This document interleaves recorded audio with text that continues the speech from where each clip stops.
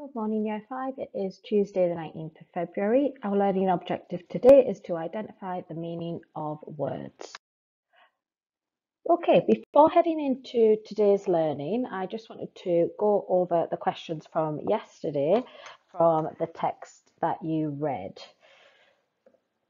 So, hope you noticed that it was a diary entry and it was entitled The Writing Hut, dated the 8th of September. So we'll just have a quick read of these 4 paragraphs here and then we will go on to look at the questions from yesterday.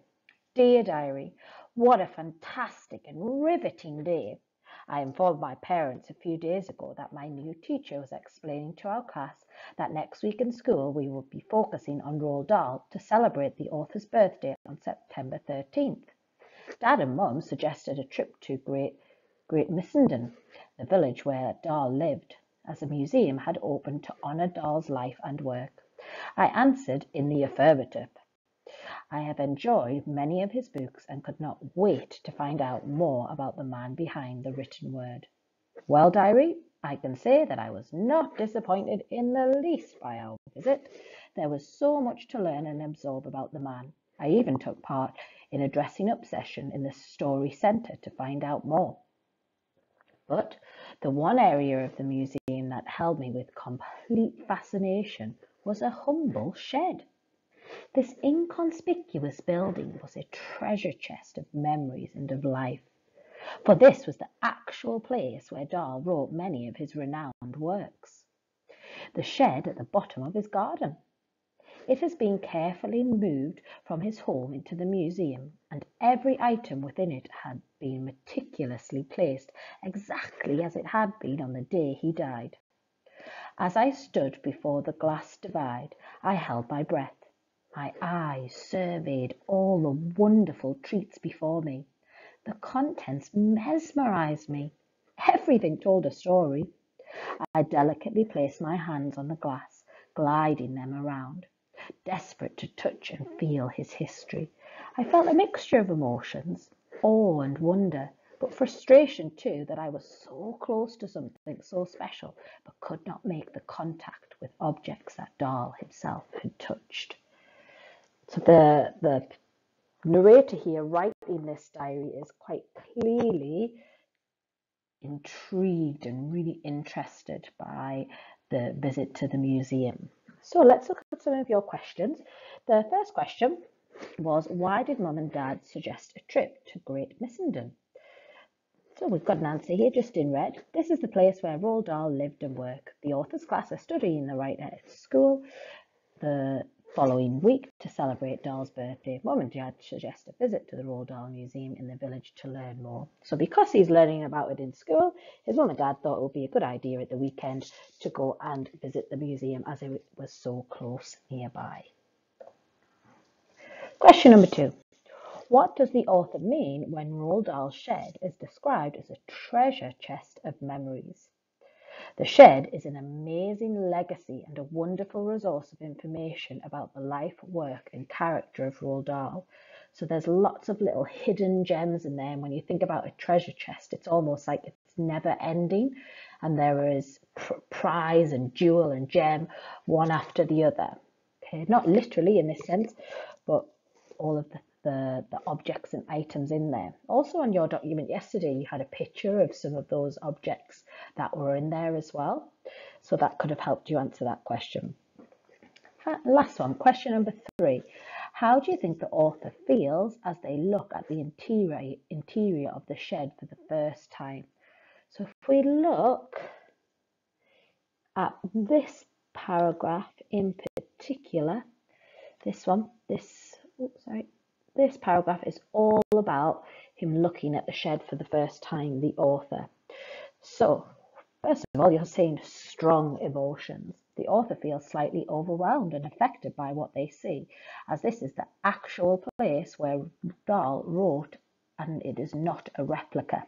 So it's not they've actually taken the shed from his garden where he lived and put it in the museum. So it's not just another one reproduced for the sake of the museum. We know this because they hold their breath. Here he says, I held my breath.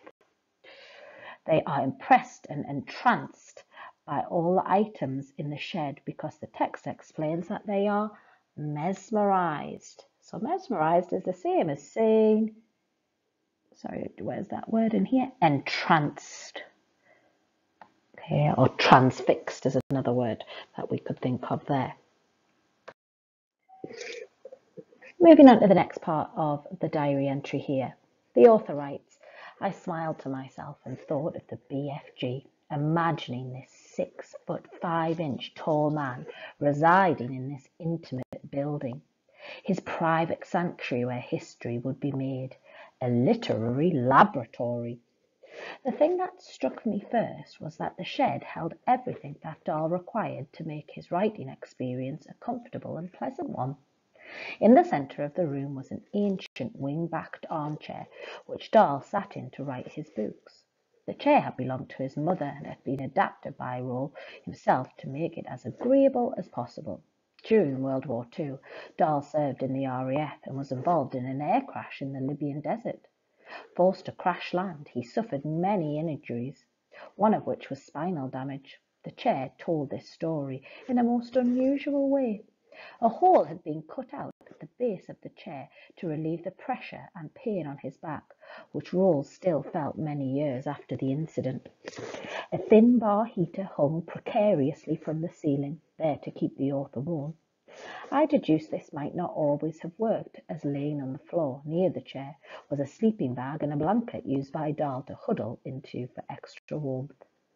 To the left of the chair was a low wooden table littered with the most unusual and somewhat eccentric collection of objects, but every one of them told a story about Dahl's experiences. Why does Dahl's chair, in which he wrote his stories, a little unusual? So straight away my eyes are drawn to the word chair and the word unusual in this question. I know I've come across that in the text, so I just need to go back through and scan.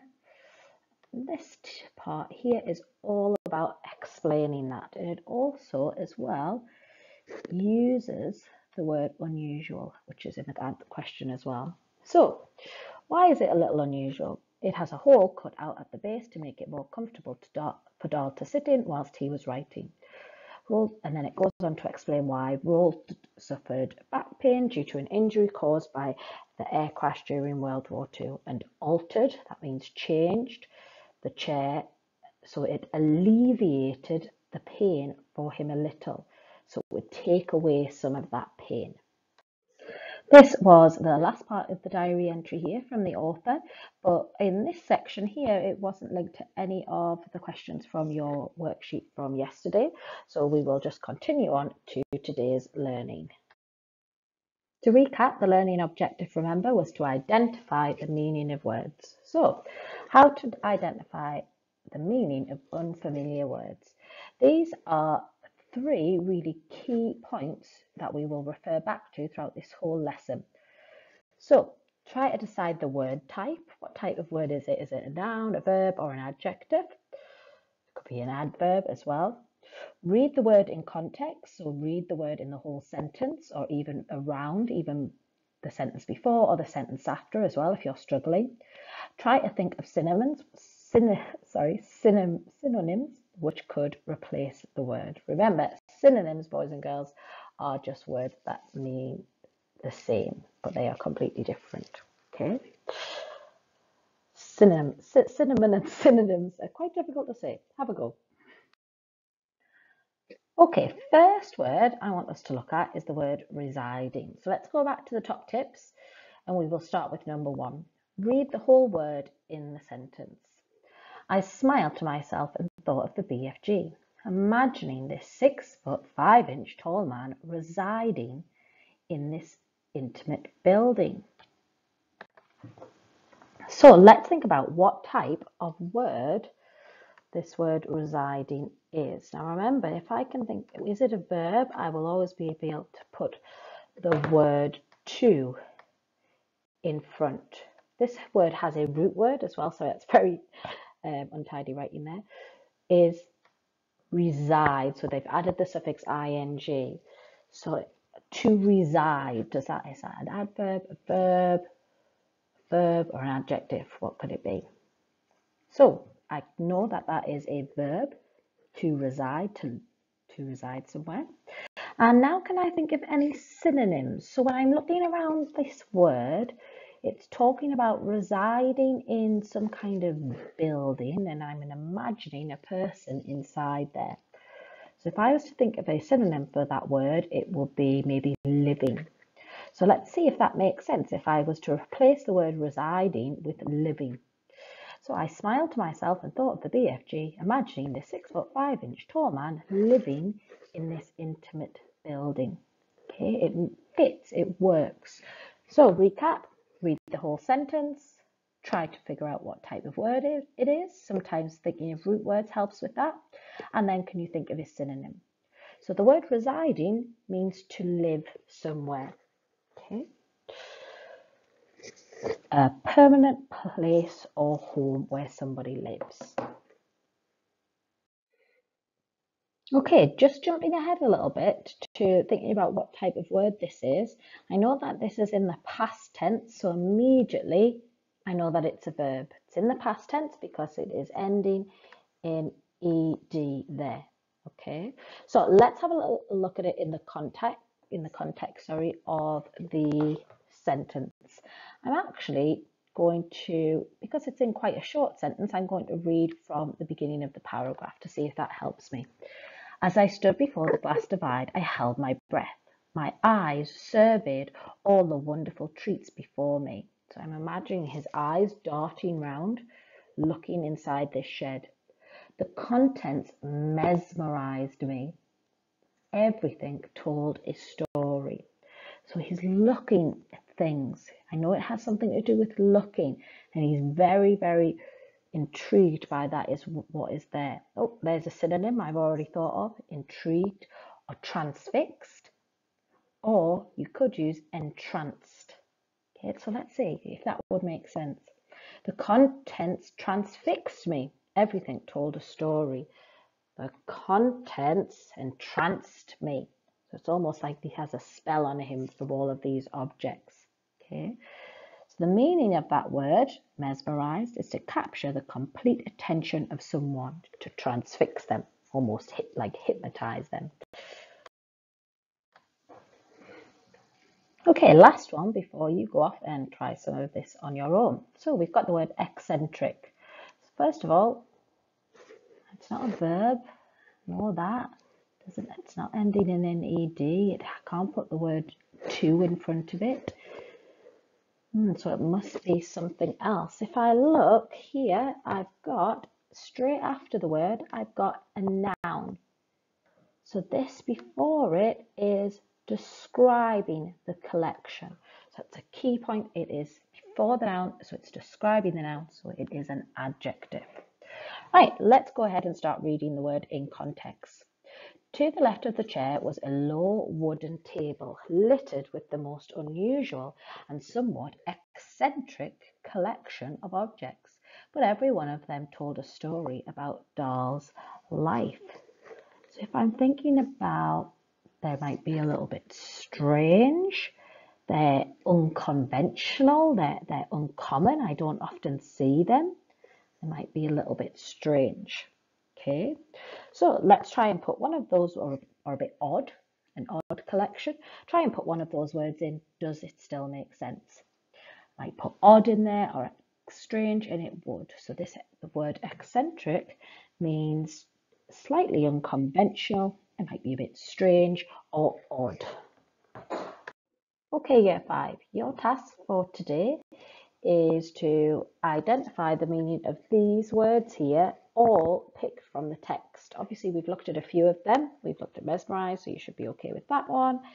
Eccentric and residing. So top tips at the side there as well. Remember to read the word in the whole sentence, or if you're struggling, either the sentence before and after as well. Try to think about what type of word is it. So is it a verb? Sometimes if it's in the past tense, it will be ending in ed, not always if you've got an irregular. past tense verb, but you should be able to put the word to in front of that verb to see if it makes sense. You might try and think of the root word as well to help you identify the word type. Then you can think of some synonyms, which will then lead you on to be able to say the meaning of that word. Okay. I don't just want another word that means the same in this box here. Okay, so for example, I don't just want you to write odd in the word accent next to the words eccentric there, or strange, or unconventional. I want a full sentence explaining it. So starting the word eccentric means, and then finish off the sentence. Okay, looking forward to seeing that work, boys and girls. Thank you for listening. Bye.